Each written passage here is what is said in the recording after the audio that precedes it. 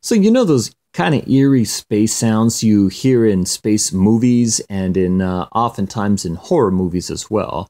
Well, they're actually pretty easy to create these days. Fortunately, there's this amazing sound designer, goes by the name of HGFortune. He's unfortunately now passed on, but before he passed away, he released a treasure trove of amazing synthesizers, and we're going to use one of them.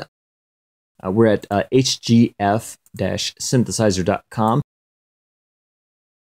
And I'm going to go a little ways down the page here to this guy, a Scapes wizard. This is what you call a VST instrument plugin.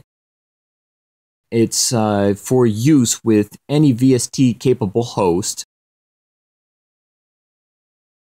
Fortunately, we've got another piece of free software we're going to use as well. This one's called SAVIHost. This will allow us to run this Scapes wizard without needing a full-fledged host. So let's go ahead and get to the download section for Scapes wizard real quick first, and we'll go to the download page here.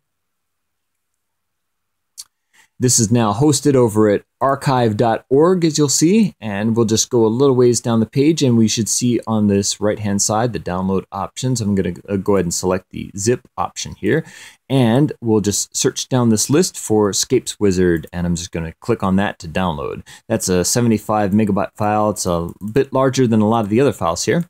And you'll see here it's actually downloaded pretty quickly, so it should be done pretty fast. Meanwhile, we're going to use this program, SAVIHost, right here, another great piece of free software.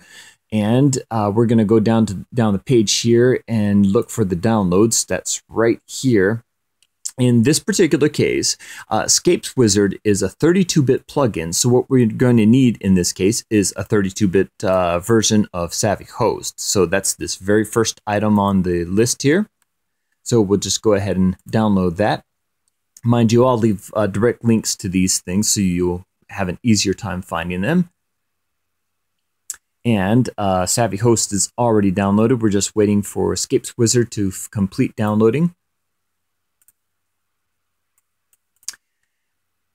And that's just about done here. So let's see. Once those are downloaded, let's just go ahead and open up the download folder, show in folder.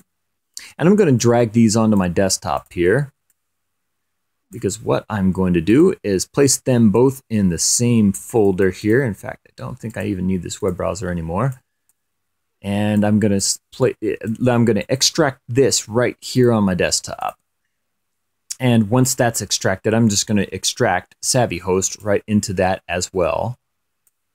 This is that folder that just extracted to. So let me go ahead and drag and extract this in here directly as well.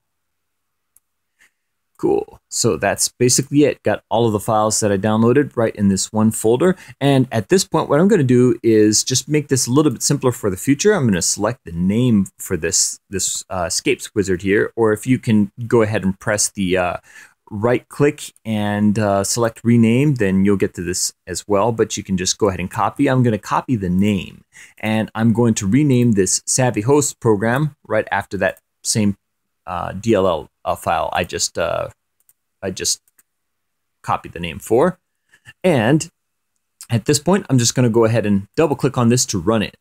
The reason I renamed it that is because now this SAVIHost program is basically, it knows to connect itself with this DLL right here. So anytime I double click it, it's automatically running that VSTI DLL program right here. So that's basically what we're seeing right here.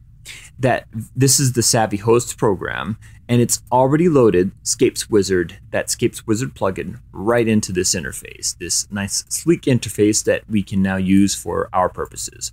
And this is basically it. This is Scapes Wizard. This amazing little plugin will generate semi-randomized space textures. Or actually, it's not just space textures, but that's what we'll use it for in this case. And to basically get started, you can actually hear a little bit of the sound right now. But to really get started, I'm just going to go ahead and press this play button. But actually, real quickly, I just want to walk through this feature. This is the record button. I'm going to go ahead and press the record button, and you can see it's actually recording right now. So if I actually hit this play button,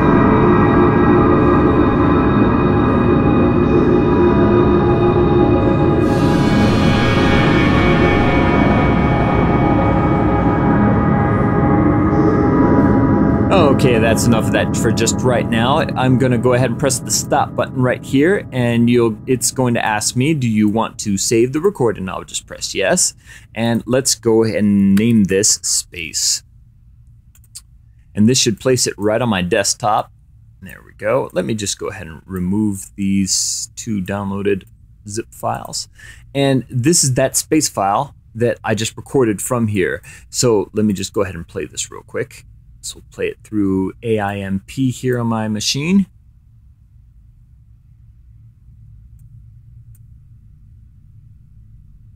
There we go. Took a little while.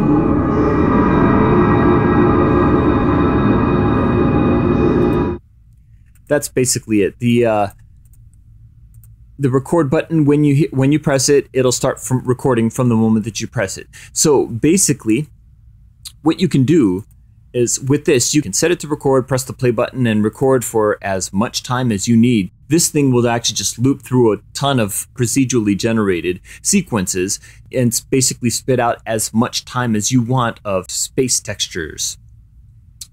And just to give you a little bit more background on this, this button right here, Wave Pool, that actually shows the pool of sounds that this particular preset is pulling from.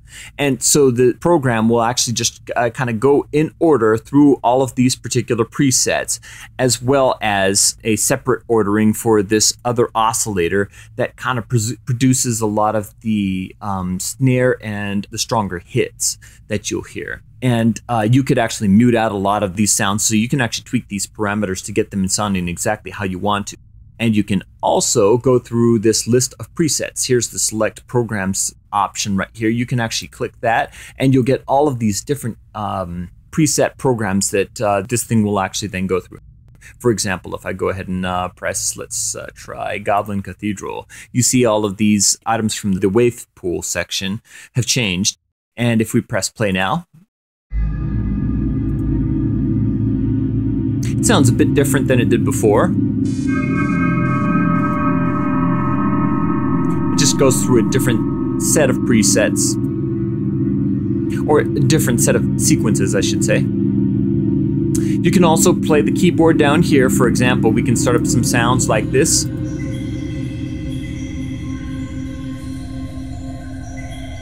So basically, by playing around with this, you can get exactly the type of space textures you want. And totally for free, you can record hours and hours and hours of space textures. And that's what I will be doing with one of the textures I'll be recording soon and posting up to YouTube as an example for this. But that being said, I hope you find that helpful. Have a great day.